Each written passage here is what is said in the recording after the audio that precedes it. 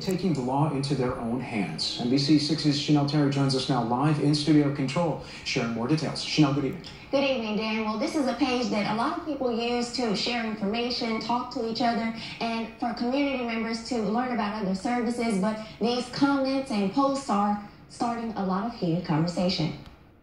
These Facebook posts onto the Broadmoor Neighbors in Shreveport page are causing concerns. We do want authorities to look into them and take them serious because they are threats that are made to the public.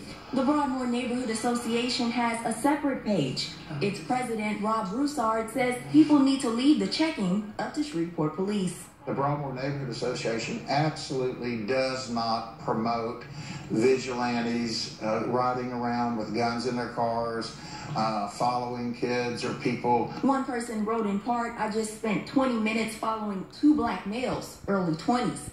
Another thread talks about someone having a gun and being trained to place bullets between the eyes. It's followed by a post by someone stating in part, "I'm going to drive the entire area, Broadmoor and South Highland and Waterside all night until I find thugs." I think you just have some folks that are being a little immature, being irrational at the moment. The page creator posted this message, saying in part, "Unfortunately, the tone of some of the comments has become so negative recently that I feel compelled to intervene."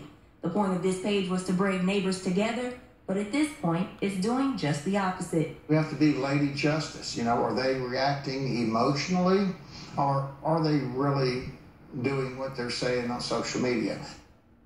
The person in charge of the page did talk about deleting some inappropriate posts and comments and went on to describe some of the limitations because of all of this activity.